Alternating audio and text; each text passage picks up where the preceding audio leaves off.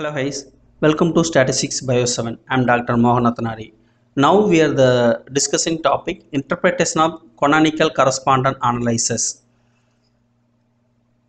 So what is the canonical correspondence analysis and canonical correspondence analysis how to applied in biological science? That related post published in our Blacker page. That link mentioned to the this video description box. And how to perform the canonical correspondence analysis in R. That video already published in our channel. That video link also mentioned to this video description box. If you not watch that video, please visit that video.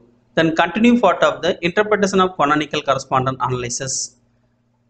So the canonical correspondence analysis results provide insight into the relationship between the species habitants and environmental variables. The analysis partitions the total variations into the constrained and unconstrained compounds, which the constrained insertia representing the proportions of variations explained by the environmental variables. Variations partitioning total inertia 0.3591 representing the total variations in the species data. Constrained inertia 0.3160 accounting for 87.99% of total variations explained by the environmental variables. That indicates that the environmental factors used in the model are highly influential in shaping species distributions.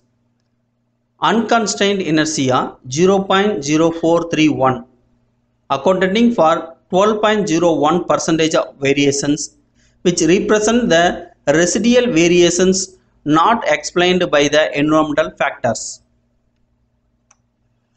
The table present for the canonical correspondence analysis. The first one for the compound, the total 4 compound present, CCA1, CCA2, CCA3 and CA1. So the next for the eigenvalues and the proportion of explained and cumulative proportions. So the eigenvalues reflect the importance of each canonical axis CCA in explain the variations. The CCA1 0.1685 explain 46.94% of constrained variations and is the most important axis. CCA2 0.1010 explain 28.12% together, which CCA1 accounting for 75.05% of total constrained variations. CCA3 0.0465 explain 12.94% of variations, bringing the cumulative proportion to 87.99%. So the last one for CA1 represent residual variation unconstrained compound, explaining 12.01% of total variations. So the canonical correspondence analysis Plat. The canonical correspondence analysis Plat provide a graphical representation of relationship between the species, environmental variables and sampling sites. The axis represented the two canonical dimensions CCA1 and CCA2, which explain the majority of variation in species distributions based on the environmental gradients.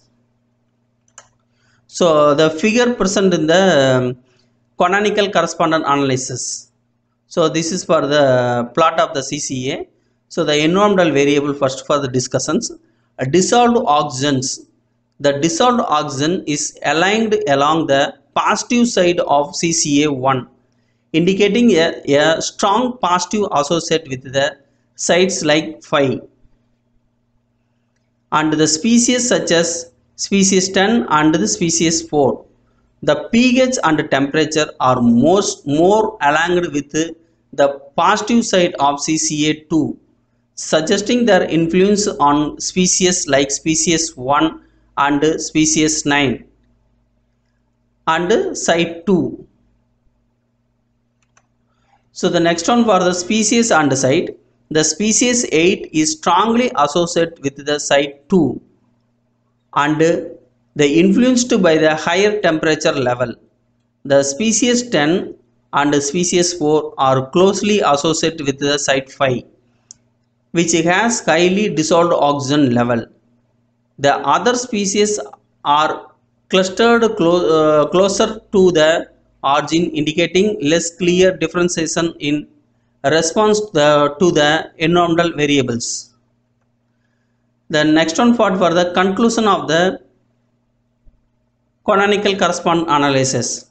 The canonical correspondence analysis CCA revealed the environmental factors, particularly dissolved oxygen, pH and temperature are key drivers influence the species distributions across the steady sites. The species like species 10 and species 4 were strongly associated with dissolved oxygen, especially at site 5, while the temperature and pH significantly influenced the distribution of species 1 and species 9 at site 2. The variations in species-environment relationship illustrates the unique ecological needs occupied by species in response to the environmental gradients.